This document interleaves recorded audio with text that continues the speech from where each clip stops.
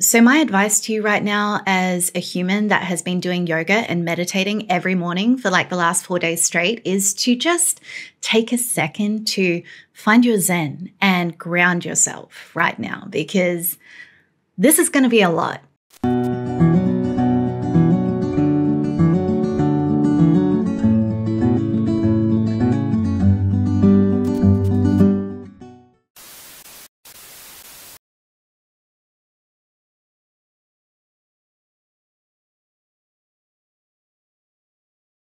Hello, beautiful, favorite, gorgeous best friends. Thank you so much for joining me once again back in our safe, cozy little space of the big wide internet. I hope you are having a fabulous day so far. I hope you all had a wonderful Easter. I know it seemed like ages ago, but low-key, I'm still eating my son's Easter eggs and hoping that he doesn't notice. So it's still relevant, okay? Happy Easter. I missed you all like crazy. Sorry for the long break. We've had Easter, we've had school holidays here in Australia, and also I just have a very big case today that took a lot of researching and scoping out, and it was this close to being another multi-parter, and I went back and forth, but I thought, no, instead we can just have like an almost feature-length hangout. So I'm excited. Anyway, if you are new here, hi, hello, welcome. It's so nice to meet you. My name is Liz, and I am so happy that you randomly clicked on this video. Pro tip, just so you know, it's not just you and me here today. We are joined as usual by my beautiful guest star slash real star of the show, Lily, because she is a queen that refuses to be locked out while I record. And because she knows that sometimes we need emotional support breaks when things get too intense around here, which happens all the time because all we talk about here is true crime and mysteries and that kind of thing. So, you know, sometimes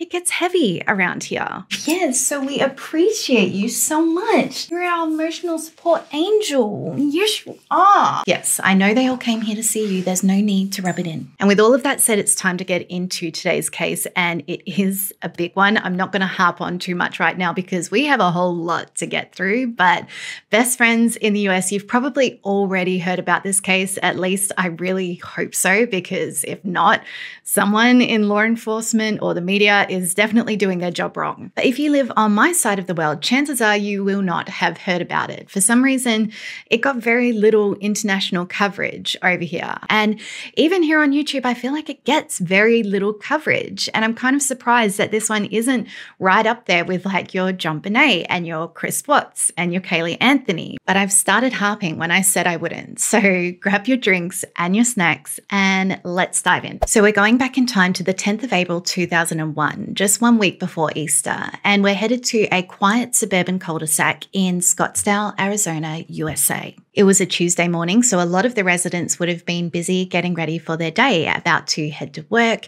packing school lunches, maybe going for a morning jog. But at 8:42 a.m., the suburban daily quiet was quite literally shattered by an explosion in one of the houses that rattled the windows of the home surrounding it for half a mile in all directions. Immediately, call after call started flooding into 911 dispatches, with all of these callers frantically reporting the same event. This explosion, which had been strong enough to completely collapse the front wall of the house, and now there was a rapidly growing fire that was quickly tearing through the rest of the house. This fire was huge. We're talking 20-foot flames, and the only reason it didn't spread is because neighbours in the surrounding homes were using their garden hoses to try and keep the blaze under control as best they could before firefighters arrived. When firefighters did arrive, though, they were forced to keep their distance at first due to a collection of smaller secondary explosions in the home, caused possibly by rifle ammunition or maybe paint cans inside. And all the while, neighbours watched on in horror, knowing that the family that lived in that home could still be inside the house, as it was reduced to barely more than rubble before the fire was finally brought under control and extinguished. And the firefighters were feeling this as well, even though there was nothing that they could have done to bring that fire under control any quicker. One of them later said in an interview that as soon as he arrived on the scene, he immediately knew from the smell of the smoke that there were people inside that home. And he was right. Once the fire was finally out and police made their way into the backyard to look into the burnt remains of the home, they could clearly make out 3 bodies, burned beyond all recognition, lying in their beds. And having already spoken with the neighbours that knew the family that lived there, they immediately knew from the size of 2 of these bodies that they were the 12-year-old Brittney Fisher and her brother, 10-year-old Bobby Fisher. Now, the 3rd body could have belonged to either one of Brittney and Bobby's parents, 39-year-old Robert Fisher or his wife, 38-year-old Mary Fisher. But it was quickly confirmed that the 3rd victim was Mary. And it was also quickly confirmed that the victims had not died as a result of the explosion or the resulting fire. They had all been murdered before the explosion ever took place, something that the very first investigators on the scene had suspected from the beginning when they saw these bodies lying in their beds, something that would have been expected if there had just been a fire and maybe they had been knocked out by the smoke before they had even woken up, but not after an explosion. Like, there should have been some kind of sign that these people had gotten out of bed and made some sort of attempt to escape the burning home. The autopsies would later reveal that the murders themselves had been particularly callous and brutal. Both Brittney and Bobby's throats had been slashed from ear to ear, nearly to the point of decapitation. Mary's throat had also been slashed, but she had also been shot in the back of the head, execution style. And then, when it came to the explosion itself, it would quickly be determined that it had been caused intentionally by someone disconnecting the gas line from the furnace, spreading an accelerant, most likely gasoline, throughout the hallways, and then leaving a candle lit in the home. So basically, the home had slowly filled up with gas, which had eventually descended to the level of the candle and combusted when it made contact with the open flame. Now, I'm sure we can all make a pretty safe bet as to where authorities' minds were headed, but they couldn't get ahead of themselves just yet. Just because the entire family had been murdered, the house had been rigged to explode, and the only one missing was Robert, it didn't automatically mean that he was responsible for any of it. Like, this early on, there was just ample room for doubt and endless possibilities. Robert might have also been a victim, and it was just that his body hadn't been found in the wreckage yet. Robert could have just been at work thinking it was a normal day, having no idea whatsoever what had happened to his family. But when police tried to contact Robert at the Mayo Clinic, where he worked as a surgical technician, they were told that Robert hadn't shown up for work that day. No one in law enforcement or any of Robert's friends and family could get through to him on his phone. And as the hours turned to days and Robert still failed to appear despite news of the explosion and his family's deaths being blasted all over the TV and radio, that room for doubt that had been there was very steadily shrinking. At the scene when police were taking an inventory of what was missing from the home, they noticed that while Robert's truck was in its usual place in the driveway, damaged by the garage roof collapsing on it, Mary's white Toyota 4Runner SUV was nowhere to be found. There were also a number of guns found in an expensive gun safe in the home, and while none of these guns would be linked to the bullet found in Mary's head, the bullet would later be determined to be the exact caliber of the only missing gun, a .357 Magnum. And as if these details weren't already damning enough, also missing from the home were almost all of Robert's clothes and a lot of his personal belongings. And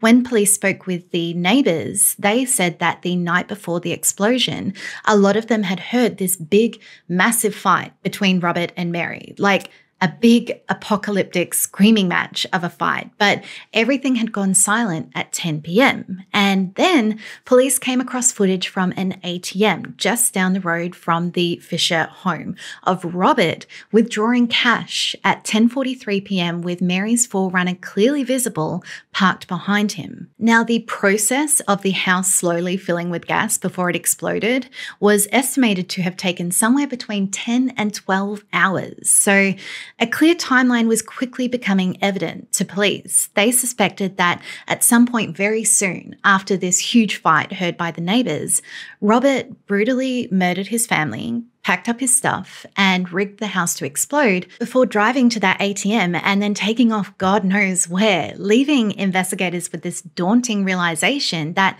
when that house exploded, Robert already had this huge 10 to 12 hour head start on them. Like, he could be anywhere by this point. Now, the media coverage of this case, I mentioned it briefly before, but it was absolutely wild from the beginning. Like, the fire itself was broadcast live on the news into the homes of Scottsdale residents and on a broader scale, drawing heaps of attention on a national level. So if Robert was still alive and completely innocent, there was just no way after a certain point that he didn't know what had happened to his family. And very early on, police suppressed the news that Mary, Brittney, and Bobby had been murdered. So all the public knew was that the family's home had exploded and they had died. And police did this hoping that Robert, thinking that the explosion and the fire had destroyed all the evidence of the murders themselves, like he had most likely planned, would come forward playing the grieving man who's just found out he's lost his entire family. Like, oh my God, my family, what happened? A few days into the investigation, though, unfortunately, someone in law enforcement kind of dropped the ball and let the information about the murders slip during an interview with the media. And they still tried to play it cool a little while longer, stressing that while Robert was a vital piece of the investigation, he was not a suspect. But it was revealed on the 14th of April, just 3 days after the murders, that Robert was officially the only person of interest and that a warrant had been issued for his arrest. So investigators were obviously doing the rounds, interviewing the Fisher family's friends, their family, Robert's co-workers, obviously trying to find out where exactly Robert would be and why he would have murdered his family. But as they were doing this, they almost found like there were these two different versions of Robert for them to try and get to know. A lot of the people that investigators were speaking with were just saying that they could not bring themselves to believe that Robert could have done this. Understandably, I mean, the whole thing was just so unspeakably horrific that it was hard to believe that anyone would have been capable of doing this. In fact, straight after the murders, Bill Cooper, Mary's father, had actually been one of the most outspoken in Robert's defense in the media. There's this one heartbreaking interview he gave to the press where he's just answering questions and then all of a sudden he kind of wells up and looks at the camera and just begs Robert to come home, saying how much he loves him and that the family doesn't know what happened or know anything for sure, but they just want to hear from him and know that he's safe. And police were mostly hearing Robert described as quiet and reserved, as a family man and a good old-fashioned dad, as a man of God, heavily involved in his church. And people said that while sure, there was no doubt that Robert was the king of his castle, like of his home, so to speak, and that there was definitely structure in the Fisher home, there had never been any signs that he might have been abusive in any way. Quite the opposite. He had always been super loving and caring and affectionate to both the kids and to Mary. But then there were these accounts coming in from people that had seen this other side to Robert, who described him as cocky and conceited, as a little bit offbeat and obviously very intelligent, but kind of difficult to talk to because as you spoke, you could see the gears working as he analyzed every little thing you said. So you were left kind of feeling on edge. Robert had been born on the 13th of April, 1961 in Brooklyn, New York, and moved later to Tucson, Arizona with his parents and two sisters. But in 1976, when he was 15 years old, Robert's parents split up. It sounds like the marriage had been heading that way for a good long while. And while it doesn't seem like there was any physical abuse going on in the house, Robert's dad was said to be super controlling and strict to the point where Robert's mum couldn't take it anymore and eventually decided enough was enough and she left the family. Robert's father ended up getting full custody of Robert and his sisters, and he remarried a woman that was said to have been very hard on Robert. And out of the three kids, it was Robert himself that seemed to be the most affected by what was said to be a very turbulent and unsettling divorce, to the point where years later, Robert would straight up refuse to take Brittney and Bobby to Disney Disneyland because that's where his parents had their last big screaming match before the divorce. And Robert was still talking about the divorce decades later to his co-workers at the Mayo Clinic in Scottsdale, seeming to mostly blame his mother for the whole thing and saying that he himself would never get divorced because he wouldn't ever want his children to go through what he did. So he had always taken marriage very seriously. Like it was always going to be something that was going to be a lifelong commitment to him. Divorce was not an option. Robert was straight out of high school when he enrolled in the Navy in 1979, and he served until 1982. Robert did attempt to join the Navy SEALs and went through all of the really intense training for that, but ended up not getting accepted. From there, he went on to become a firefighter in rural San Diego before he injured his back really badly on the job to the point where he needed surgery and had to retire. And that was when he moved into the medical field and worked as a respiratory technician and also as a surgical technician. So he really was a jack of all trades. On a side note, you guys remember the Steve Rico case and how his wife, Kim Rico, was a surgical technician as well? Like, how coincidental is that? We're watching you, surgical techs. Just kidding. But like, is there something you're not telling us? Oh, hi. Yes, we're watching those surgical techs, aren't we? Hey? Was that your belly or mine? So when it comes to Robert and Mary, the couple met when they were just 16 years old and still in high school. Mary was a really good friend of one of Robert's sisters, and Mary was described as someone who was incredibly kind and really fun to be around. She was also very committed to her faith, having been born and raised in a really religious household. So chances are that she took marriage very seriously as well, even though, as far as I know, her parents were still together, so she didn't have that trauma in her past that Robert did. Robert and Mary got married in 1987, which I found a little bit intriguing because at this point, Robert would have been 26 and Mary 25. And I'm not sure if Robert was heavily involved in the church already or not, but Mary definitely was. And usually, like, I'm not saying this is always the case, but usually a lot of the time you do find that people in the Christian church tend to get married a bit younger. So with Robert and Mary meeting, like I said, back when they were teenagers, I don't know, maybe they were dating on and off. Maybe there were already issues in the relationship. Or maybe I'm just being an ignorant Australian and it had something to do with Robert being in the Navy for a few years. But anyway, when they did get married in 1987, they settled in their home in Scottsdale, not too far from Mary's parents. And their daughter, Brittney, was born a year later in 1988. And Brittney was described as incredibly intelligent and studious. In fact, literally the night of the murders, she had just been inducted into the National Junior Honor Society. Mary's father, Bill Cooper, said that anyone would have thought that Brittney was a nerd. Those are his words, not mine, except that on top of her hectic, demanding school schedule, she was a heck of an athlete as well and played both basketball and soccer. Bobby was born in 1991 and he was described as a firecracker and just a really neat kid. He was really close with his big sister Brittney. He loved drawing and fishing with his dad, and he was also a member of the bell choir at the family's church. Mary was said to be an excellent, devoted mother. Like, once Brittney and Bobby were born, that was it. They were her life. And as a stay-at-home mum, she was always really involved in every aspect of the kids' lives. She was a regular volunteer at their school and at the church where the Fisher family spent a lot of their time. Mary volunteered at the children's church. Robert would attend the men's ministry nights every Tuesday.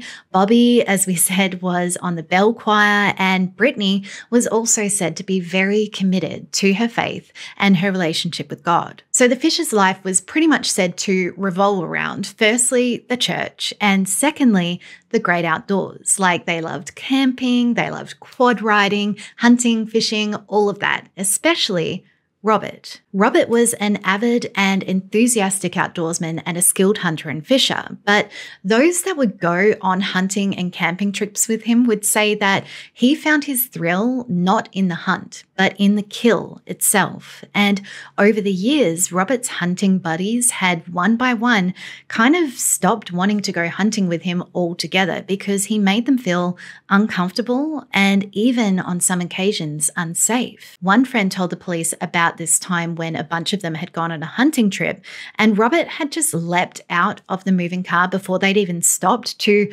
run around like a maniac and just fire his gun haphazardly into the air. He did this another time as well as a joke when he snuck up on a family in the forest who were just innocently having a picnic and just emptied his ammo into the air behind them, which Robert thought was hilarious. But obviously his mates and this family were all like, dude, what is wrong with you? Another guy spoke about an instance where he and Robert were gutting an elk that they had killed, and he looked up and realized that Robert had smeared the blood from this elk all over his face and body. And unrelated to hunting, but kind of related to Robert getting that thrill from the kill, there was also this incident in 1989 where Robert shot a stray pit bull that he claimed had come into his front yard and attacked his dog. And after police carried out a little investigation, they didn't press any charges. But there were people that knew Robert that said that he had wanted to shoot that pit bull. Like, he decided he wanted to shoot it when he saw it roaming around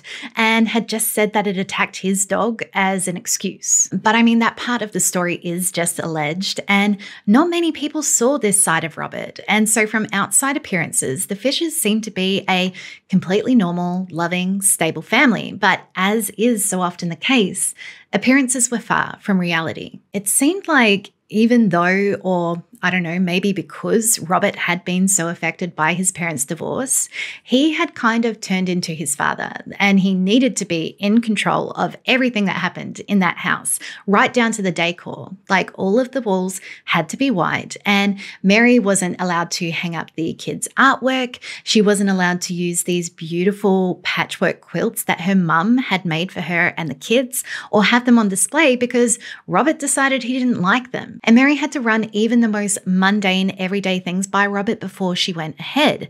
Mary, on numerous occasions, called Robert's mum, the one that left the family, saying that she didn't know what to do. She loved Robert, but he was impossible to live with, that he was this tough love husband with this impossibly high standard for both her and the kids, and always had to have everything his way. And Robert's mum's response was basically, yeah, that's exactly what I had to deal with his father. There's no changing his ways. You're going to have to deal with it, but be firm with him. And it sounds like Mary took this advice on board. Like that big fight that she and Robert had the night of the murders, that was apparently nothing out of the ordinary. Their neighbors reported hearing them fight all the time about sex, money, how they hated each other, couldn't stand each other.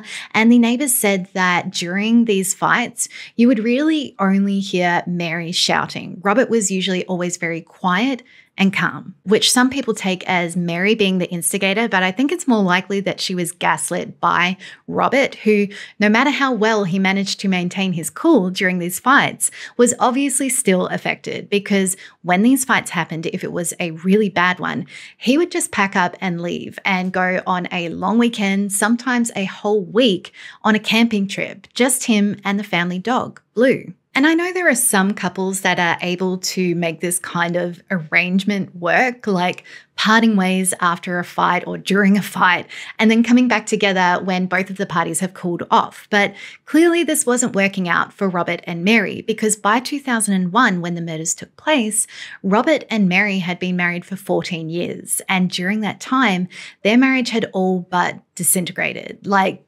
things were seriously critical. There were rumors of infidelity on both sides, and the couple were undergoing marriage counseling by the pastor of their church, who, side note, is allegedly the man that Robert believed Mary was having an affair with. But there's no evidence that this was true, and the rumors of an affair are actually much easier to substantiate on Robert's side. So about a year before the murders, Robert had gone to this massage parlor because of his back injury from when he was a firefighter. He had obviously had the surgery to fix it, but it was still causing him pain. And so he went to this massage parlor for a massage and instead ended up having an affair.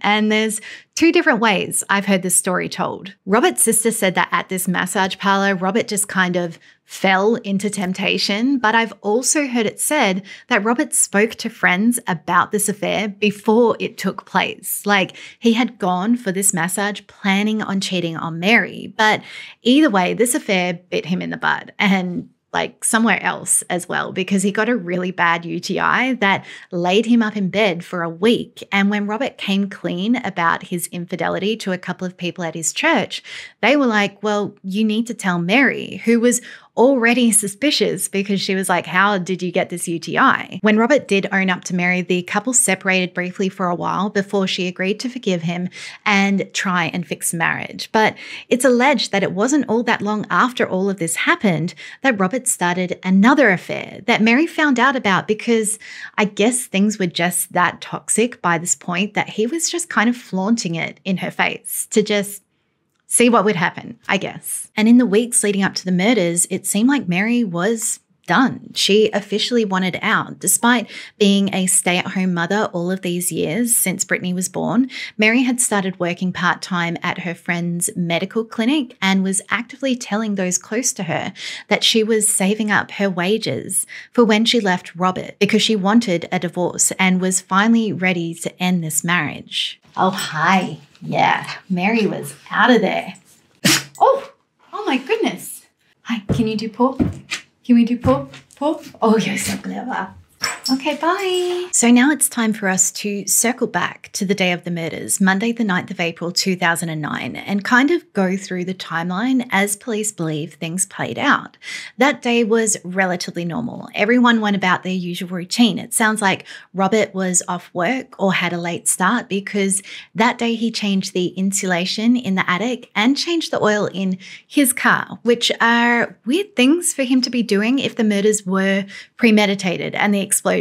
Like, why change the insulation in your attic if you're planning on blowing up the house? And why would he have changed the oil in his car and then taken off in Mary's? Then that night, Robert took Brittney to her ceremony where she was supposed to be honoured for being inducted into the National Junior Honor Society, an event that Mary wasn't able to attend because she was taking Bobby to a gun safety class. But at the ceremony, Robert, for some reason, grew really impatient and took Brittney home before she had even gotten the chance to go on stage and accept her certificate. Later that night, once the family was all home and the kids had gone to bed, Robert and Mary, as we know, had one of their big apocalyptic fights. None of the neighbours called the police because, as we've established, this was nothing new or out of the ordinary for them. And so police theorised that maybe during this fight, Mary mentioned wanting a divorce, which, from what we know about Robert and his past with his parents' divorce, would have just been like the end of the world. And so the working theory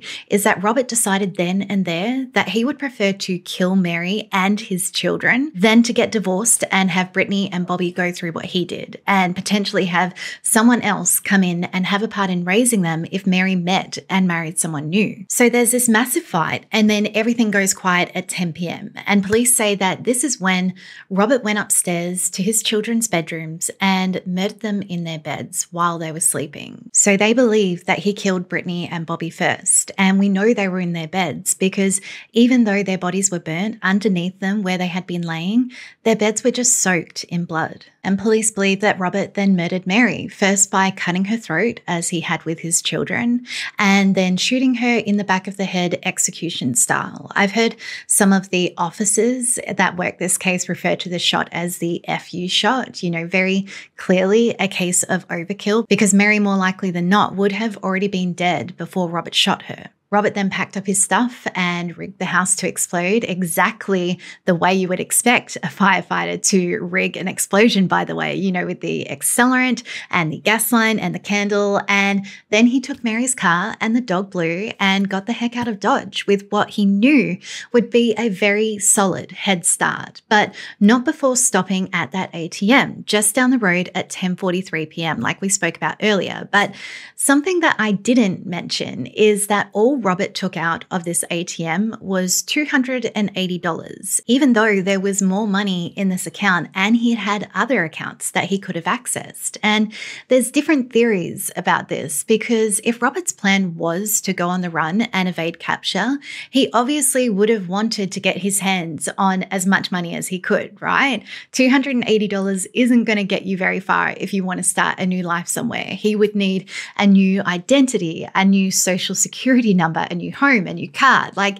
it's all going to add up very quickly. And there was no sign ever found that Robert had been stockpiling cash or funneling money into some secret account. So why just the $280? I have heard it said that $280 was the max amount that he could draw out of the ATM at one time. Like, there was a limit on either the ATM itself or on his account. But I don't know, $280 sounds like a pretty random amount for a limit. And Robert never accessed this account or any of his other accounts ever again. But something I was thinking about was how Robert's go-to after one of his and Mary's big fights was to go off camping for a couple of days, because while $280 isn't going to get you a whole new life, it sounds just about right for an impromptu weekend camping trip, right? So if Robert did do this, maybe he was trying to make it look like after that big fight, he had just gone camping. Like, maybe he really was planning, like police were hoping,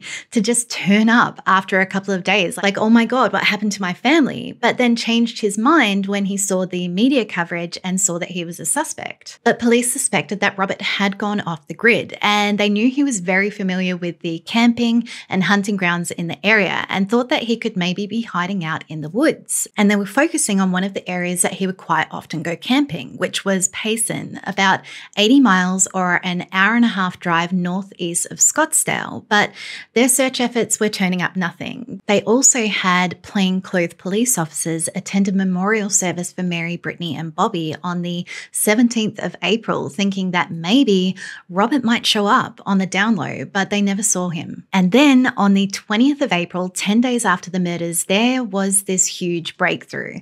Mary's white Toyota 4Runner was found deep in the Tonto National Forest, about 100 miles from the Fisher family home and not all that far from the area in Payson that police had been searching. And when I say deep in the forest, the car was found about 40 miles down a long back road off the main road, and then whoever was driving went off-road and drove even further into the woods. So a really rural area. All of the windows of the car were down, and strangely the side mirrors were pushed in like they would be if someone was trying to park in a really tight spot. And underneath the car was Blue, the family dog, all on his own, hungry and thirsty. And he had actually built himself like this little bed underneath the car, and apparently he had porcupine needles stuck in his mouth. So he'd obviously tried to do some hunting, but probably picked the wrong prey. It reminds me of Homeward Bound, where Chance goes after a porcupine and gets the needles stuck in his mouth as well. Like, poor pups. Now, there's so many differing reports about how long Blue and the car had been there, ranging from less than 1 day to up to 5. But to give you like an average estimation from all of these different reports, based on the amount of pine needles on the car itself and Blue's condition, we're going to say that the car had been there for roughly 2 or 3 days. And remember, this is 10 days after the murders. And there is a lot to unpack with this car. Firstly, the interior of the car was spotless. It had obviously been meticulously cleaned. There was no blood, no fingerprints, no hair or any other fibers to be found anywhere throughout the entire car, except for a single fingerprint found on a coffee cup, which was later matched to Robert. And also in the car, the police found the Raiders cap that Robert had been wearing in the ATM footage. But here's where things start to get really bizarre. So there was no DNA found in or on the coffee cup. So a single fingerprint, yes, but no evidence that Robert had actually drank from that cup at all, which seems strange. And then even stranger, outside Mary's car on the ground by the passenger door was a literal pile of human excrement. Yeah, poop. So assuming this was Robert's poop, this had to be some kind of statement, right? But to who? To Mary? To the authorities? Like, haha, now you guys literally have to investigate my poop. Who knows? So following the discovery of the car, authorities swarmed in to search the surrounding area for Robert, thinking he could still be hiding out in the forest somewhere, right? And this was a huge 3-day stakeout that has received a fair amount of criticism over the years, and kind of for good reason. Firstly, it sounds like the search efforts were mainly headed up by the Scottsdale SWAT team, who would have been more than likely a little bit out of their element out there in the forest, because they would have been more used to and equipped for urban and metropolitan areas like buildings and houses, not out there in the wilderness. Like, I can't imagine that they would know how to search for tracks and telltale signs that someone had been camping out in the forest. And this might be the reason why only 1 square mile around the car was ever searched thoroughly, and why they only searched one of the 30-odd caves within a quarter-mile radius of where the car was found. This cave was called Cave 41, and there were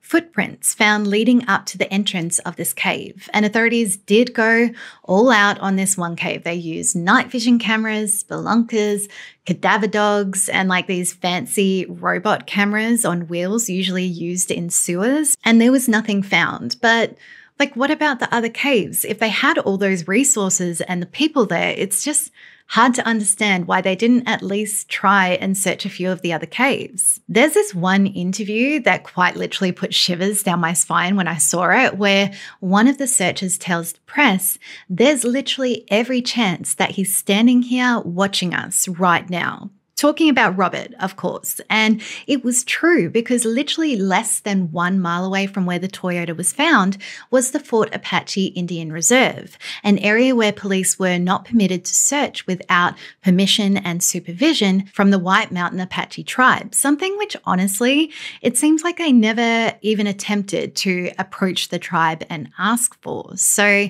there was this whole big area of roughly 2,700 miles that was never searched. And it is highly likely that Robert knew that police wouldn't be able to search that reserve, because he knew this area very well. In fact, he had been there just 1 week prior to the murders with a family friend on this camping trip. And on this trip, this friend was struck by just how well Robert was able to navigate the area, even at night. And so after the murders, this friend and his wife were talking like, was that trip all about Robert scouting the area for good places to hide? Like, had Robert always been planning on disappearing into those woods after the murders? Eventually, after 3 days, these search efforts had to be called off because there was fog and rain and snow coming in, just really awful weather conditions. But following the news breaking of Mary's car being found, police had received a couple of leads from the public suggesting that Robert wasn't hiding out in those woods at all. There was one couple that said several days before the car was found, they had seen a man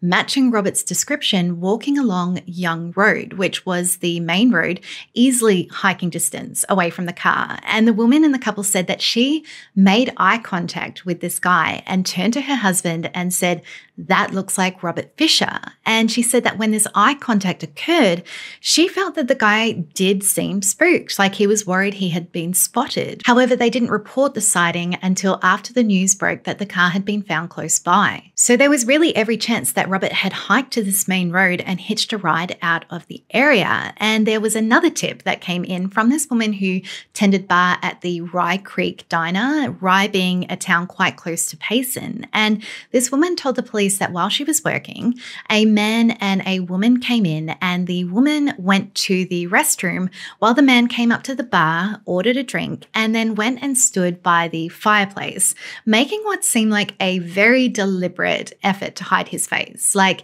keeping his head ducked and facing away from the crowd. And she said that when the woman came out of the restroom, they appeared to be having some kind of argument. And then the very next night, police received a report that a random woman had knocked on a door of this random home in Rye in the middle of the night, asking the people inside if she could use their phone to call a taxi, because she and her boyfriend had had this big fight and he had dumped her on the side of the road and just driven off. Now, full disclosure, I couldn't work out where exactly in the timeline this was all supposed to have occurred or how deeply these tips were investigated by police, but these these tips were adding to the police's suspicions that maybe Robert was receiving assistance from someone else, maybe a family member or a friend, or possibly the woman that he was supposed to be having an affair with at the time of the murders. Because when I mentioned earlier that there were no hair or fibers found in Mary's car, this included any hairs from Blue, the dog. So how on earth did Blue get into that forest, unless maybe Blue was taken there in a second car, driven by an accomplice who was potentially funding Robert's escape, explaining him just taking $280 out. And that was how Robert got out of the woods. Or maybe Robert had previously left another car out there in the forest as his getaway. A lot of people believe that there was no way that if Robert walked out of those woods, that Blue would have stayed by the car and not followed him. But I kind of personally disagree with this. Like, with what we know about Robert and how strict he was with Mary and the kids and how he was a bit of a control freak, there's no doubt in my mind that he would have had Blue trained to a T. Like, I feel like that dog would have done whatever Robert commanded, even if it meant staying by that car for days on end, hungry, with no food or water, and no idea when Robert was going to come back. Now, if you're not familiar with this case, here's the part where I break to you that the discovery of Mary's car in the woods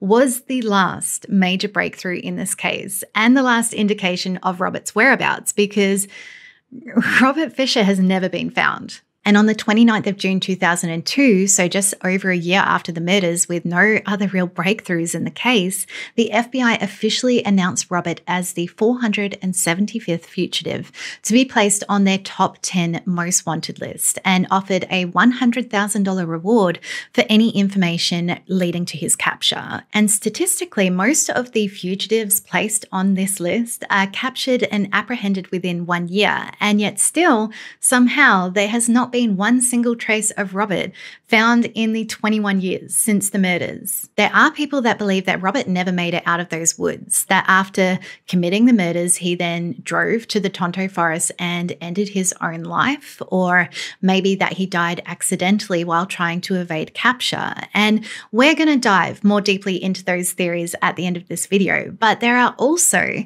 a large amount of people, including a lot of those in law enforcement, that fully believe that Robert did absolutely make it out of those woods and that he successfully started a new life with a new identity, and that even though it's been 21 years, he could still be alive out there somewhere. It's estimated that there were about 10,000 tips about Robert that came in between 2001 and 2011. And even now, tips still come in on a weekly and daily basis. And these sightings and tips have come in from all over the place. We're talking all over the states, obviously, but also Mexico, Guatemala, Argentina, Canada, and the list just goes on, because basically, really, Robert could be anywhere. The murders occurred just a few months before September 11th, so it would have been a hell of a lot easier for Robert to slip through immigration with a fake passport and ID and just end up in a different country than it would have been today. In August 2001, a phone call came into America's Most Wanted, who had added Robert to their Dirty Dozen list of the most notorious fugitives, and this caller claimed to be Robert Fisher. And all he said was something along the lines of, "I'm glad I killed the bitch. You'll never find me." And then he hung up. Police did investigate this call, and they traced it, of all places, to a pizzeria in Chester, Virginia. But they were never able to confirm whether or not the caller was Robert. And it's kind of easy to brush this one off. I know I originally did, but this call actually came in 1 week after America's Most Wanted had run their segment on Robert Fisher. And to me, a week is a whole long time for someone to still be thinking about that segment and decide to pull like a prank or a dare. It just seems more like something someone would do if they had been stewing over that segment all week. And who else would be doing that other than Robert himself? Moving on, in the years immediately following Robert's disappearance, people living in his old neighborhood would report seeing Robert driving around in the area. And in June 2003, a woman called the police and told them that she had seen Robert sitting in in an older model white truck with a temporary license plate literally right out front of the site where his house had once stood. But police did track down this man, and it wasn't Robert. It was just some guy circling around the block looking for junk to salvage. And then in February 2004, authorities received their most promising lead yet. And it's pretty crazy. So a call came in from the Royal Canadian Mounted Police in Vancouver because they had arrested a man with a very striking resemblance to Robert after a cluster of several reported sightings in a town called White Rock. And this guy not only was the spitting image of Robert, like the same hair, the same physical build, the same bone structure, everything, he also had a missing bicuspid tooth where Robert had a gold tooth, and he had the exact same scar on his back from the surgery that Robert had undergone for his back injury. And authorities were so certain that they had their man that they reached out to a neighbor of the Fishers who lived next door to them for decades, like since the 80s. And they carried out this almost sting operation where the neighbor would fly to Vancouver and pretend to be a convict getting processed in this jail. And they would bring through this potential Robert and see if he could confirm that it was him. To me, it seems like a bit of a convoluted, dramatic operation, but I'm sure they had their reasons. Anyway, this guy agrees, and he said that when this Robert walked in, he did this sweep of the room with his eyes, and when he saw his neighbor, they both recognized each other. This man originally skimmed over him and then immediately did a double take and locked eyes with him, almost like, what the hell are you doing here? So the neighbor tells the police, you got him. That man in there, without a doubt, is Robert Fisher. And he leaves to go back home to Arizona and tells his parents, they got him, they finally caught him, only to find out a week later that police let the man go because his fingerprints didn't match. And this was a devastating blow because everyone was so certain that this was Robert, especially the Canadian authorities. When Canadian police realized that aside from a minor criminal record, they couldn't account for this man's whereabouts since 1991, they continued to hold him for that entire week, refusing to rule out any connection to Robert. It wasn't until the man's mother came in and was like, no, this is definitely not Robert Fisher, he's my son, that they finally released him. And there are theories that maybe with his background in the medical field and the Navy, that Robert would have had the know-how and the ability to alter his fingerprints, which isn't completely unheard of. And this is actually what the Fisher's neighbor believes. He is 130% convinced that the man he saw was Robert Fisher and that the police let him go. But the Scottsdale Police Department said that this whole thing in Vancouver had been blown out of proportion in the media, and that it wasn't all that different from a couple of other arrests there had been of men that they had also believed to be Robert, but whose fingerprints also hadn't matched. And they said that even if Robert had been successful in altering his fingerprints, that would have involved him burning his fingertips with acid or fire. So there would have been scarring, but there was no scarring present. But there are still people that believe this theory to this day, that police had Robert Fisher and they just let him go. Hello, sleepyhead. I heard you snoring before. Did they let him go? Do you think it was Robert?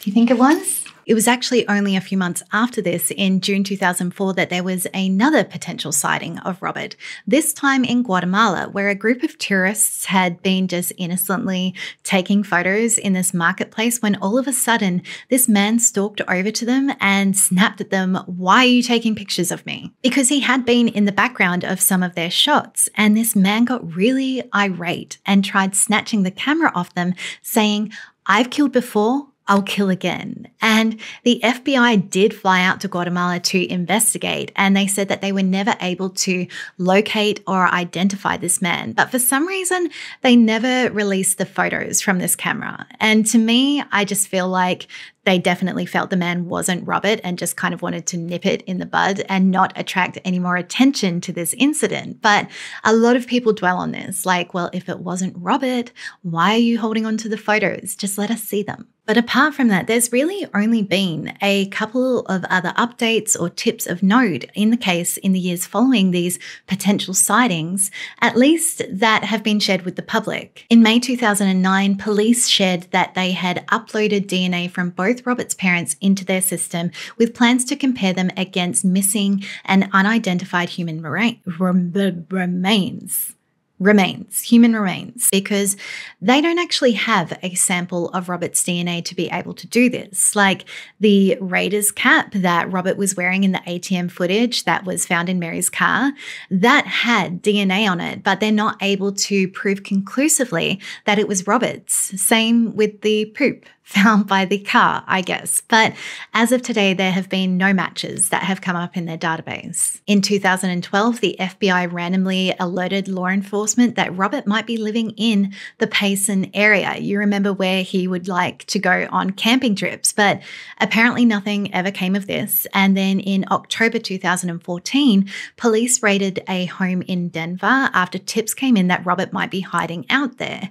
And the two men living in the home were arrested, but neither of them were Robert or had any connection to him, and the arrests were for possession and totally unrelated to the case. And so last year, on the 3rd of November 2021, Robert Fisher was removed from the FBI top 10 most wanted list after being on there for 20 years. And this was only the 11th time in over 70 years that this had happened without the fugitive either being captured, dying, or having their charges dropped. And the reason Robert was removed from the list was because one of the criteria is that the publicity from being on the list will aid in the location and capture of the individual. But after 20 years with not even one confirmed sighting, it's clear that Robert no longer fulfilled that requirement. The Scottsdale police did assure the public that this by no means means that the case is over or ended, and that they're still working on it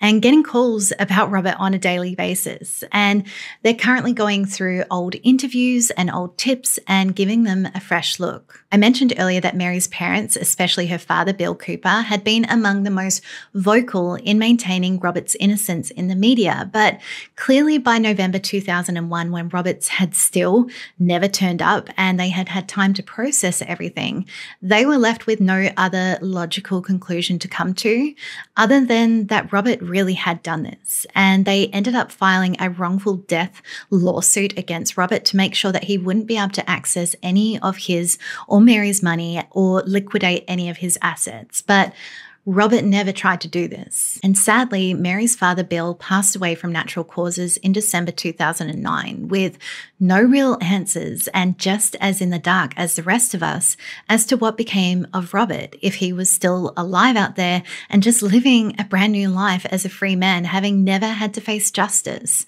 for murdering Mary, Brittney, and Bobby. And that is where this case stands as of today. But before we finish up, we are obviously going to go over the theories, because I know some of you are probably sat there with a general idea of what you believe happened to Robert or where he ended up. Maybe you're tossing up between a couple of theories, or maybe, like me, as usual, you are all over the place. I just find it hard to commit to one theory, you know? So let's go back to the Tonto Forest, where Mary's car was discovered, which was the very last evidence found as to Robert's whereabouts. Like, that's the last place we know for sure that Robert was. Potentially. So firstly, let's explore the theory that after Robert brutally murdered his family and rigged his house to explode, he drove into those woods planning on ending his own life. There are some people that strongly believe this to be the case, and that's why Robert was never seen again. But there are a lot of issues with this theory, because if Robert was planning on ending his own life, then why pack up all of his things? Why bring the dog? Why take out $280 from the ATM? And why clean the car? It is true that in over half of cases of familicide where a spouse kills their family, that there will be either a suicide or an attempted suicide following the murders. However, usually the murderer will do this on the scene or not very far at all away, very soon after the murders. But Mary's car had been driven to the spot it was found a rough 100 miles away, days after the murders had taken place. To me, the only way it makes sense that Robert did end his own life is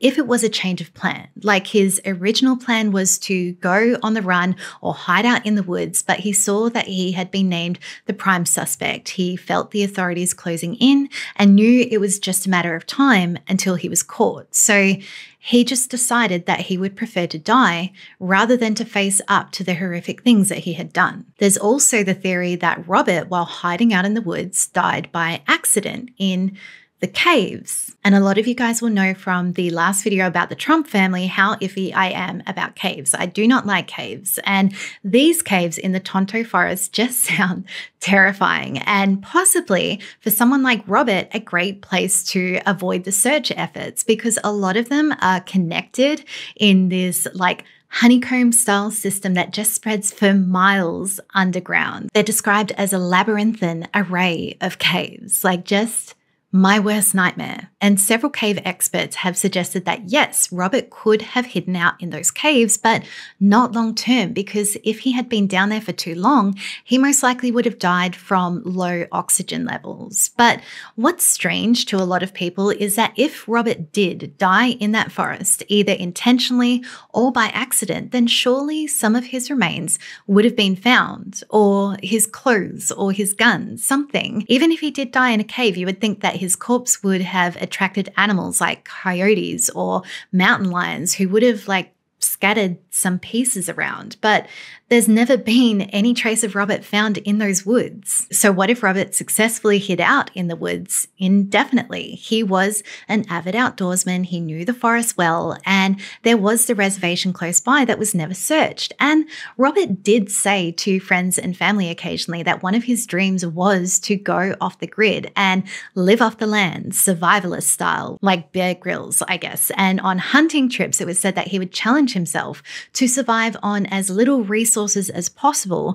and see how far he could push himself. And I could believe that this was achievable for a few weeks, maybe a few months, but I just can't believe that Robert would have survived out there longer than that, much less 21 years without leaving any trace of his living in those woods. He would have needed shelter of some kind. During the winter months when food was scarce in the forest, he probably would have had to steal food from cabins in the area. It's just not feasible to me that he would have been able to pull this off for this long without being found out. And if that was the plan, why leave the car there like a beacon to the police saying, "Hi, I'm just here in these woods"? It makes no sense. Now, there is a theory that I originally blew off, but I don't know. It ended up piquing my interest and it's worth mentioning. So in the very early days after the murders, there were rumors that maybe Robert was a victim as well. Not necessarily that he had been murdered, but that he had been framed or kidnapped, which